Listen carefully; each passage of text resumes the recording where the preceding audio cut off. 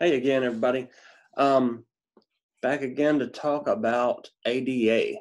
There's some information on test one and possibly the final that will come from the ADA section. So I wanted to go through that with you guys as well. Um, like I said before, I'm going to run through these as quick as I can while still giving you the information that I feel like I can elaborate on along the way that might help you to remember, pick up, understand this information. So let's go on and share screen, and I'm going to pull up the PowerPoint. And there we go. You should have it. I want you guys, if you will, click on to the ADA PowerPoint here on Blackboard and watch this YouTube video. It's really good. It's called Ramp of Hope. I think you guys should watch it. It's something that I really it's a little overdone, but it kind of gives us all something to think about. And I'd love for you guys to at least take a peek at it. It's about 4 or 5 minutes long. I think we can all find that in our day. So what is the ADA? ADA is the Americans with Disabilities Act, signed into law by George H.W. Bush in 1990. It's a civil rights law. It prohibits discrimination against otherwise qualified persons with disabilities. Now, does that mean if two people put in for a job and one is disabled and one is not, that the job has to go to the person with a disability because of ADA? Absolutely not. It just guarantees that they have the same opportunities as everyone else to participate in the mainstream, everyday American life.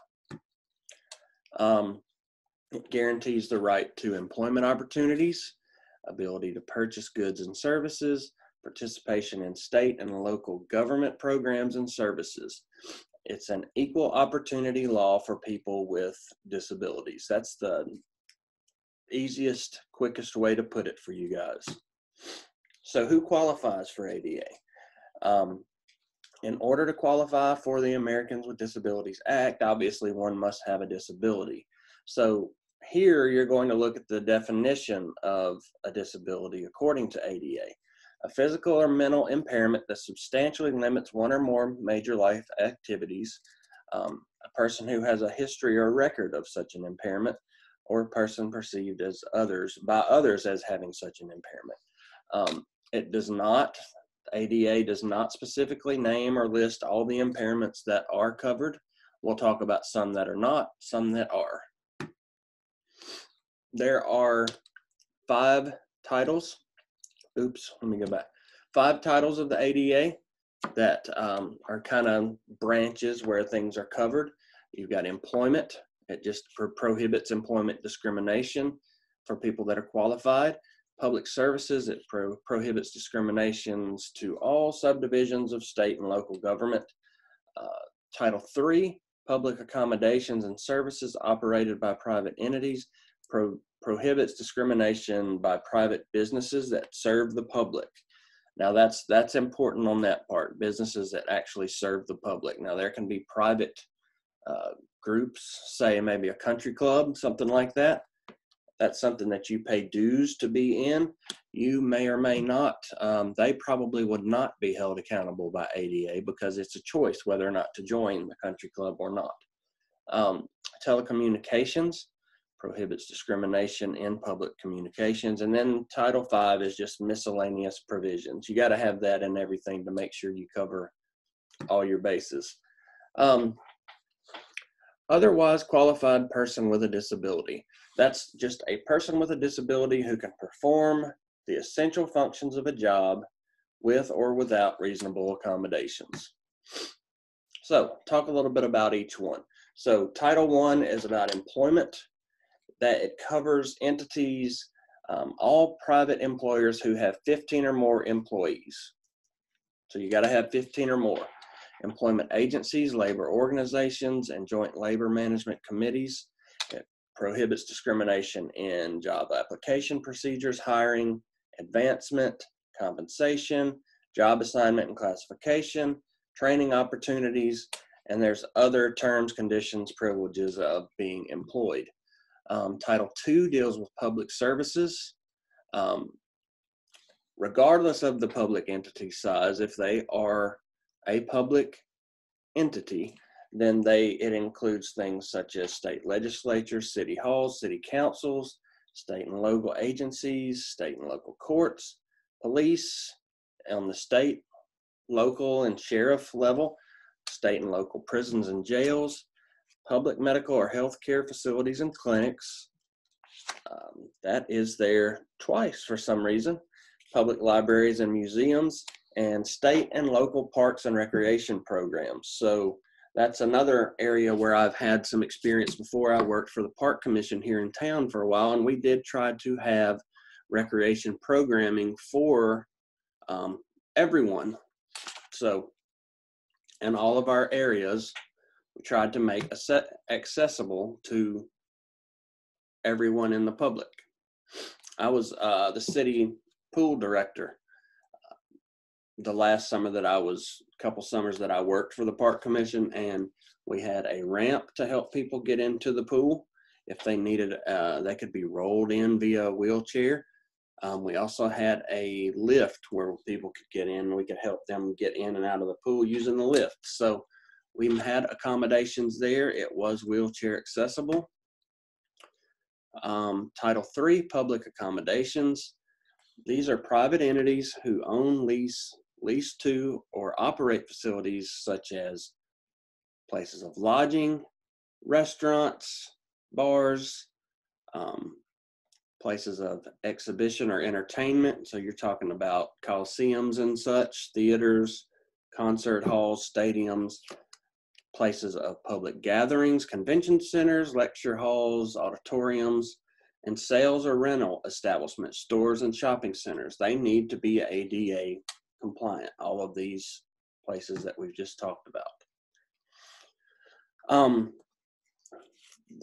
Some more public accommodations, service establishments such as laundromats, banks, doctor's offices, public transportation, museums, zoos, amusement parks, education, obviously it has to be covered. Social service centers like daycare centers, food banks, homeless shelters, places for exercise and recreation, such as gyms, health spas, bowling alleys, golf courses. An exemption is religious entities. So remember that religious entities are not covered under the ADA. Title IV, it is telecommunications. It says that federally funded public service announcements need to be closed captioned. That was via a Decoder Circuitry Act of 1990. Telephone companies are held to be, they must provide interstate and intrastate telecommunications relay services 24 hours a day, 7 days a week. This relay service is available in all 50 states. They're compensated, the companies are compensated for providing TRS services. There's no cost to the users. What TRS is, it uses operators called communications assistants to help phone calls happen between people with hearing and speech disabilities and other individuals. That's what TRS is about. The individual with a hearing or speech disability uses a teletypewriter. And then below here, there are different forms of TRS. I won't go through those. I'm not going to test you on that. Just know what TRS is about. Miscellaneous, that covers things like this. An individual with a disability is not required to accept accommodations just because. Now, that being said, go back and watch the video on the first page of this slideshow, please. And then you'll remember this statement. An individual with a disability is not required to accept an accommodation. It really comes into play in that video, so watch it. Retaliation, interference, coercion, intimidation is prohibited against a person with a disability who has alleged discrimination. So if someone turns in a coworker or something like that, they cannot be retaliated upon, they cannot be intimidated because of making that, of alleging that. There are some conditions that are excluded from the ADA definition of a disability. So you need to remember that, take note on these now.